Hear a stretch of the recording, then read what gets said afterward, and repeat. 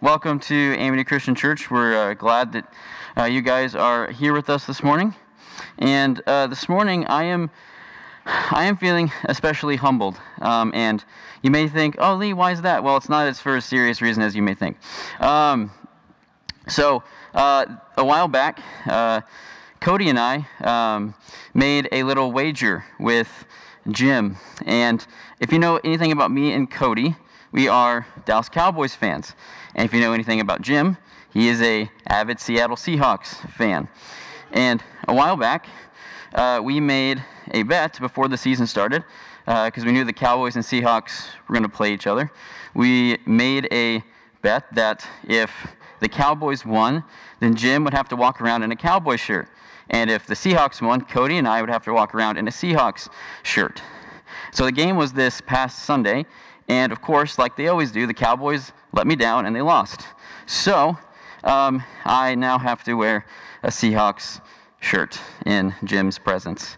So that is why I'm feeling humbled this morning, and I believe the only reason the Seahawks won was so that was to humble me, because this morning I'm speaking about humility, and that way I could be a better preacher for you this morning. So I think it's the only reason that God let the Seahawks win. So on to our subject of humility. We're going to be examining two parables in the book of Luke. If you remember, our series we are in the parables of Jesus. And these two parables on the surface may seem somewhat unrelated, but they do connect. So the first parable is in Luke chapter 14. And we're going to be looking at verses 7 through 11. But before we get to that, I kind of want to give you some context. So in the beginning of chapter 14, Jesus is eating in the house. It says he's eating in the house of a prominent Pharisee, and he's having a Sabbath meal. That was a pretty traditional meal for the Jews to have. Was on the Sabbath they would have a meal together. And when it says he's eating in the house of a prominent Pharisee, it doesn't just mean that he's eating like alone with this Pharisee, but he's probably surrounded with a bunch of other Pharisees as well.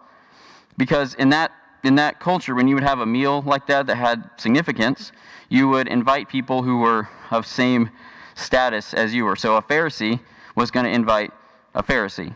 He wasn't going to invite anyone of any lower status, because then that would say something about his status, that it was lower than he actually wanted to project. You wanted to project a certain status. And so that's why the Pharisee invites all these other Pharisees. And so Jesus is a part of this meal, and he notices that's going on, but he notices there's something else going on. If you look at verse 7 of Luke 14, it says, "When he noticed how the guests picked the places of honor at the table, he told them this parable." So Jesus notices what's going on here is the Pharisees at this meal, when they're coming in to eat, they're looking for the place of honor at the table. They're looking for the places of honor. Now, what that meant was, most likely what's going on here is the meal was set up with, there was cushions on the ground, kind of in the shape of a U, and the host would sit at the very base of the U, and he was the most honorable one because he was hosting the meal. And so what these people are doing is they're fighting for a seat closest to the host, because in that you receive the most amount of honor, most amount of recognition. And so that's what these people are jockeying for, it's what these people are fighting for. And Jesus notices that this is going on. And this is not the first time that he's addressed this issue with the Pharisees. Because if you go back to Luke 11, when Jesus is giving the woes to the Pharisees, he says, "Woe to you, Pharisees, because you pick the best places to sit in the synagogues." So Jesus notices this is going on again, and in order to address the issue, he tells them a parable. If you look at verse 8, he says, "When someone invites you to a wedding feast, do not take the place of honor, for a person more distinguished than you may be invited.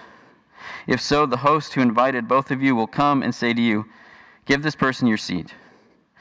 Then humiliated, you will have to take the least important place. But when you are invited, take the lowest place, so that when your host comes, he will say to you, 'Friend, move up to a better place.' Then you will be honored in the presence of all the other guests. For all those who exalt themselves will be humbled, and those who humble themselves will be exalted. When I read this parable, it kind of makes me think of Thanksgiving in my family growing up. I don't know if your Thanksgivings were like this, but in my Thanksgiving meals, there was always an adult table, and then there was a kids table. And if you were in my family, if you were below 18 years old, you didn't dare try and sit at the adult table, because if you did, you'd be shamed back to the kids table. Now, I probably ate at the kids table till I was about like 20 years old, and I probably still really haven't sat at the adult table. It's been like maybe once in my life that I've actually sat there. But Jesus here, I think what he's doing is he's tapping into a very important ideal in the culture, because the culture that he's in is an honor-shame culture. That in that culture, what you pursue is the greatest honor for yourself and for your family, and to avoid shame at all costs. So you were to do anything you can to gain honor for yourself and your family, and do anything you can to avoid being shamed. That's just what you did. And so Jesus here notices that's going on, and in this parable, he totally reverses this ideal. He says, you may think that seeking honor from others and seeking the best seat at the table is what's going to get you honor, but that's actually going to bring you shame. He says that's what you're going to be humiliated, because you're going to be put in the least important place. Instead, he says what you should be doing is seeking the lowest seat at the table, and by that you will then receive honor, and you will be brought up to a better place. So essentially what he's saying here is, he's not saying seek honor and avoid shame. What he's saying is seek humility and then receive honor as a result. And this idea that Jesus is presenting here, which is totally countercultural to them, was something that's actually already been played out in the book of Luke. If you go back to the story of the birth of Jesus, and when Gabriel appears to Mary and says, you're going to have a son, and he's going to be named Jesus, she could have been like, no, actually, I don't want that to happen to me. That's too weird. But instead she says, no, let it be done as you have said. And so, and then later on in Luke chapter 1, whenever Mary sings her song of praise, she says, Lord, you took me from being a lowly servant, and you exalted me to a higher place, to be the mother of Jesus. And then, if you go just a couple of chapters back, Jesus again is eating in the house of a prominent Pharisee, and a woman comes, which, again, being meals were communicated status, and this woman came, that would have been just totally wrong. But she comes, she kneels at Jesus' feet, which again the Pharisees would have had an issue with. So she kneels at Jesus' feet, and then she starts weeping. She starts weeping on Jesus' feet. And then she takes her hair and starts wiping Jesus' feet with her hair. And so that's, Pharisees are like, what in the world is wrong with this woman? And then not only does she do that, but she then takes a jar of perfume and pours it on Jesus' feet. So the Pharisees by this point are just totally weirded out by what's going on. Why is she doing this? But then Jesus is like, listen, because of what she did, because she humbled herself before me, she's going to be forgiven of her sins. Because the text calls her a sinful woman. But Jesus says, because of she humbled herself before me, she is going to receive forgiveness. Her status was exalted. But not only is Jesus saying, seek humility and receive honor, what is he saying is, if you seek honor from others, you yourself are going to be humbled. That's what he says in verse 11, for those who exalt themselves are going to be humbled.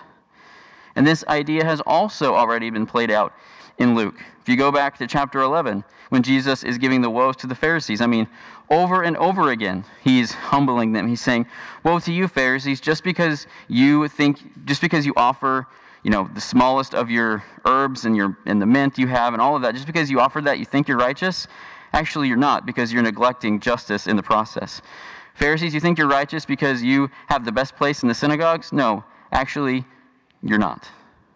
And he says, woe to you, Pharisees, because you give burdens to people that they couldn't possibly carry. And you're going to be judged as a result of that. So these two ideas have already been played out in Luke. That Jesus is saying, seek humility and receive honor. Take the lowest seat, and you will be brought to a better seat.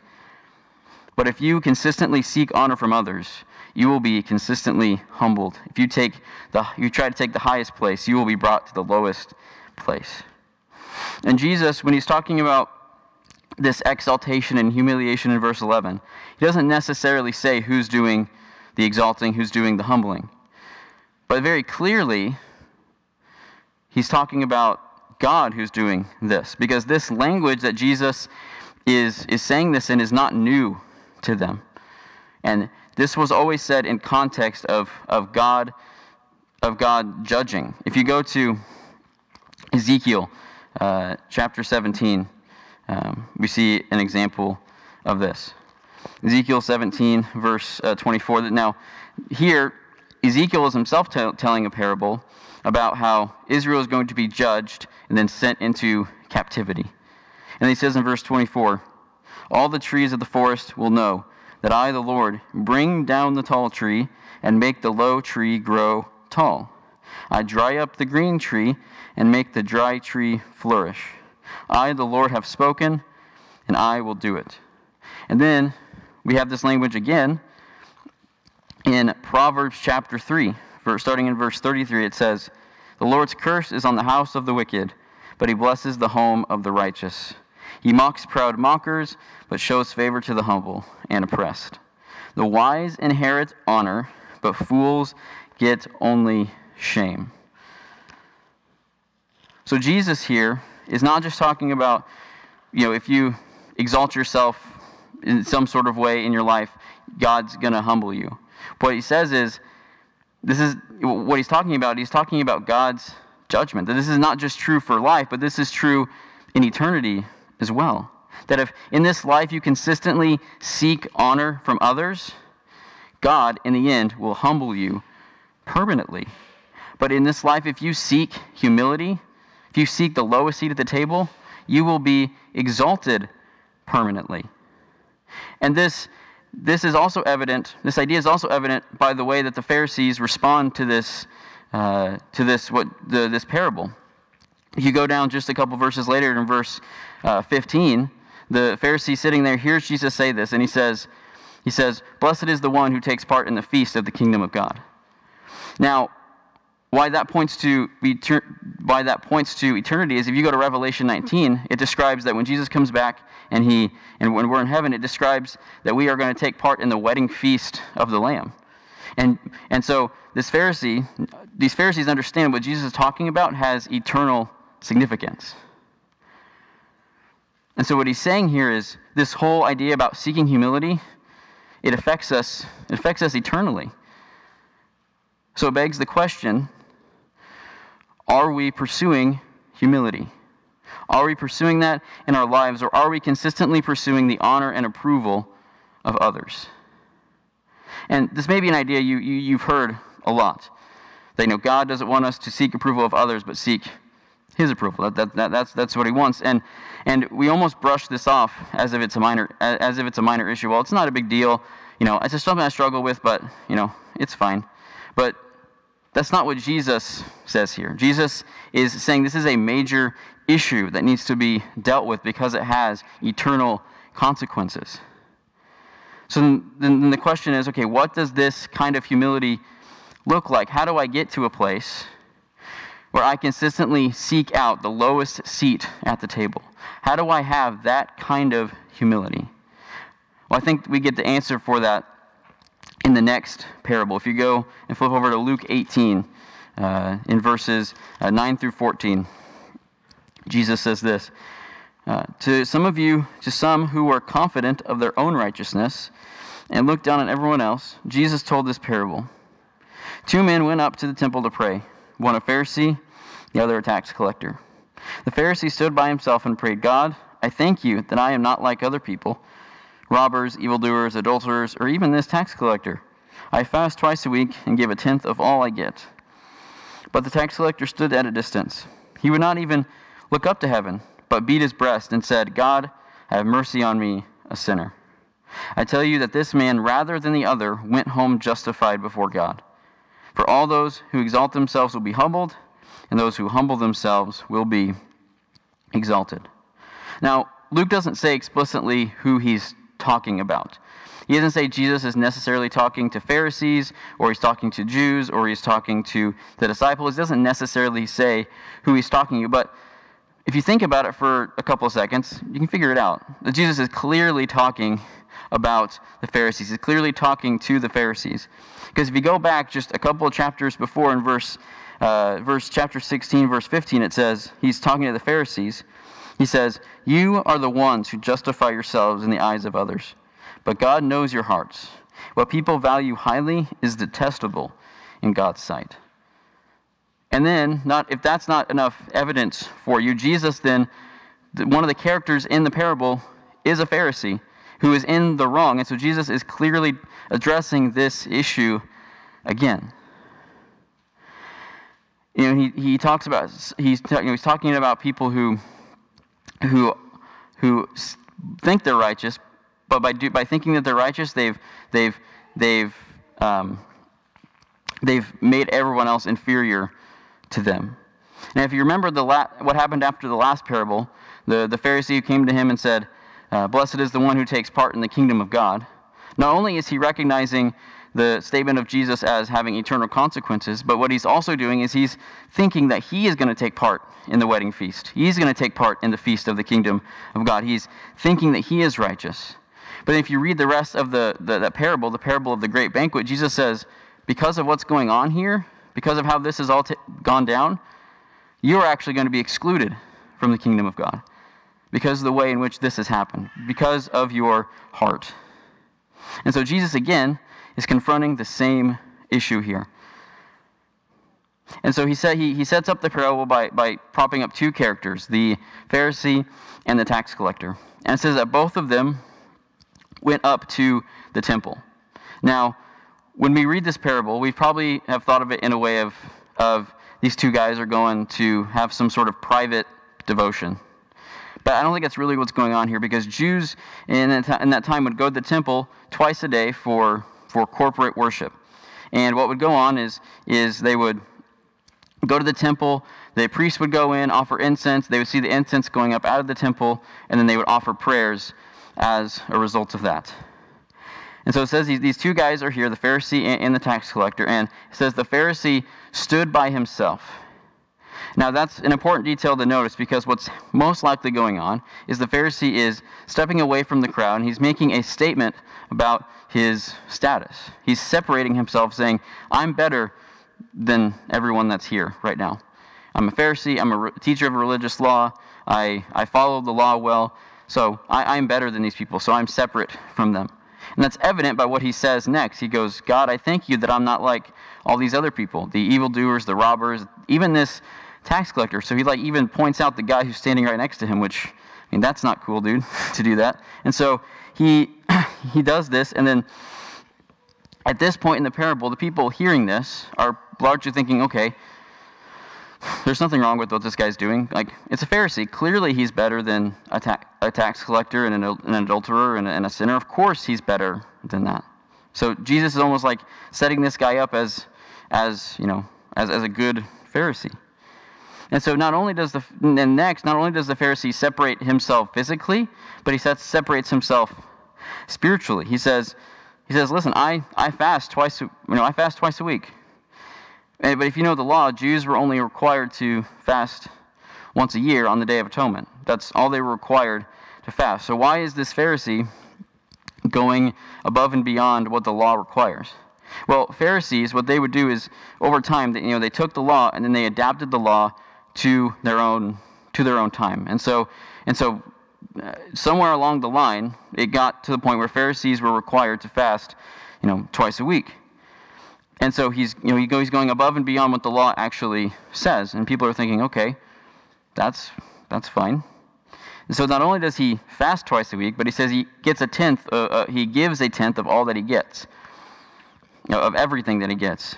Now, again, the law says that you're only required a tenth of what your fields produced. So he's again going above and beyond what the law actually says.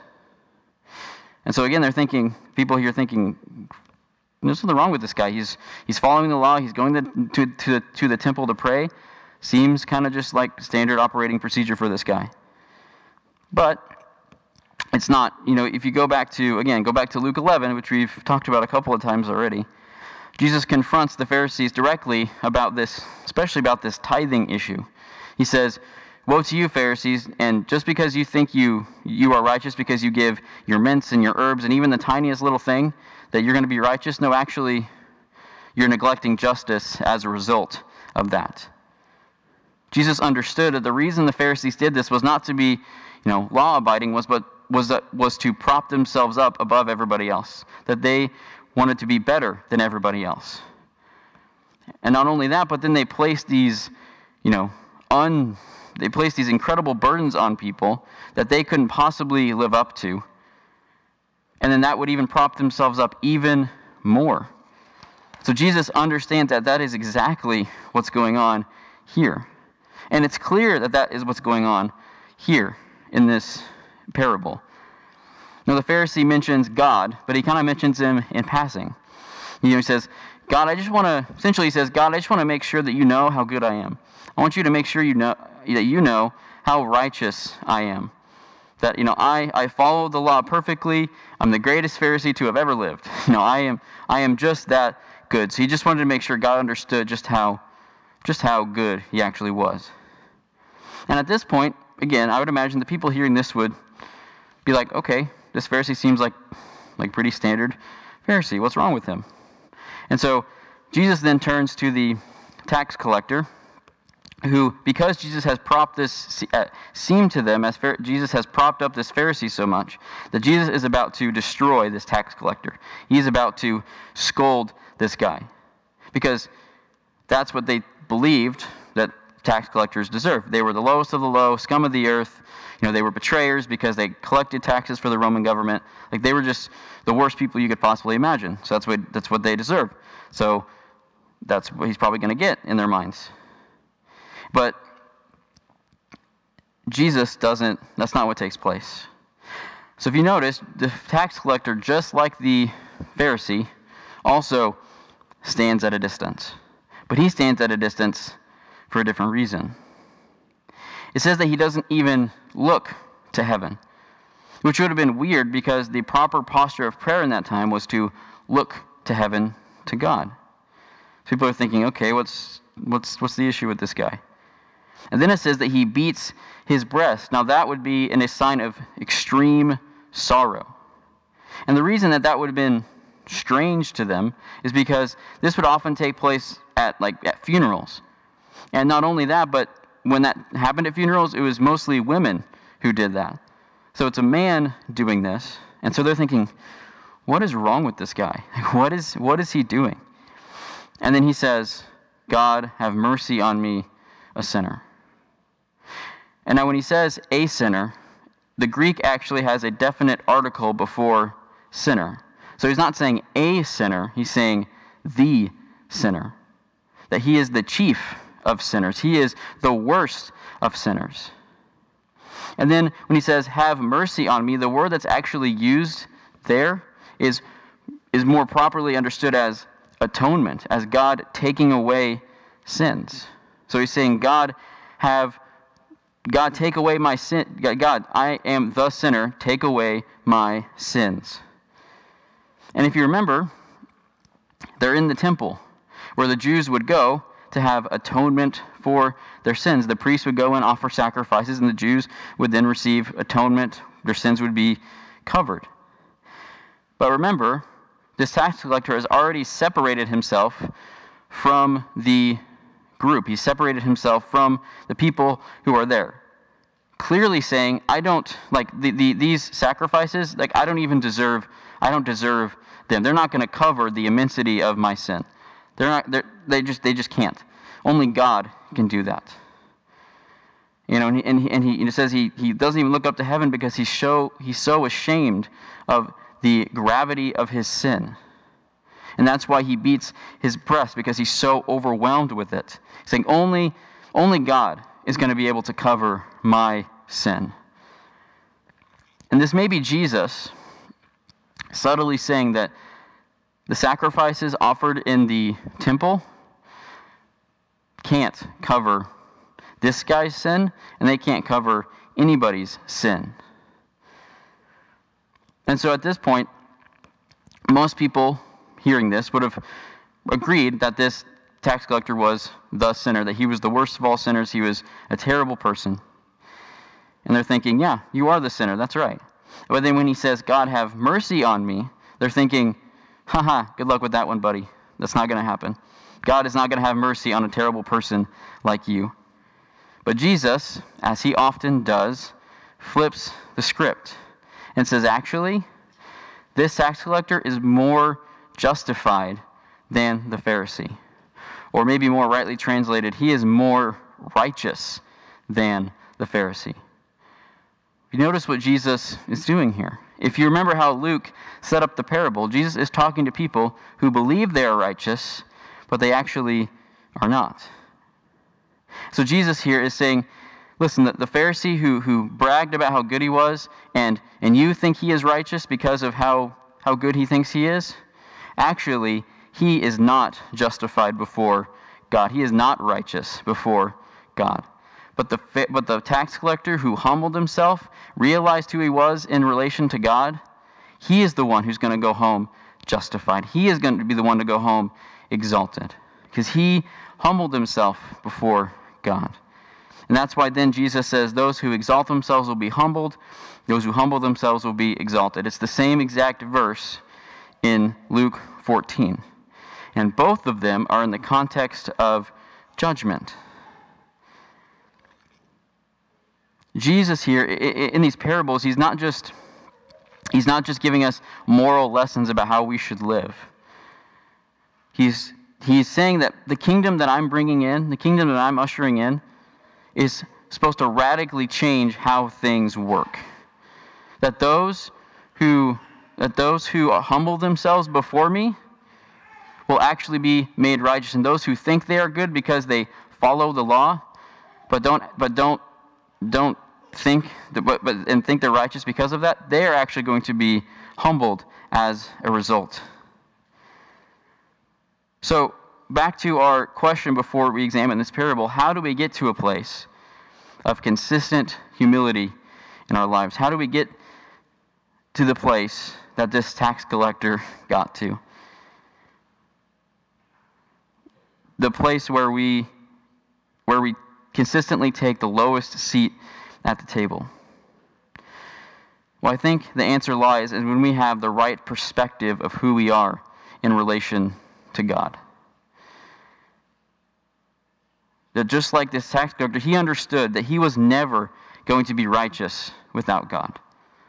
He was never going to be good enough without God. That he wasn't going to be anything without God. That is the perspective that we have to have about ourselves. That in and of ourselves, we are not righteous. In and of ourselves, we are not good enough. It is only through God that we are made righteous and we have worth. It takes a constant reliance on His mercy. That's why the book of Lamentations says that His mercy is new every single day, because we have to constantly rely on it.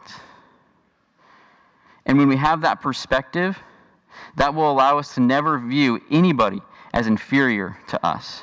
Because that was the issue with the Pharisees in the first place, is because of their righteousness, they viewed other people as less than them. But when we have this view of ourselves in relation to God, that we are not good without Him, this will never allow for that. We will never believe someone is less than we are.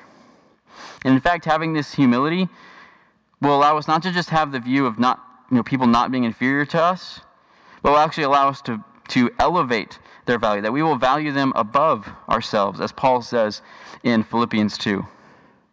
Because when you humble yourself before God and realize that you are a sinner in need of His grace and in need of His mercy, and God comes in and forgives you, and you think, man, if God can forgive someone like me, He can forgive anyone.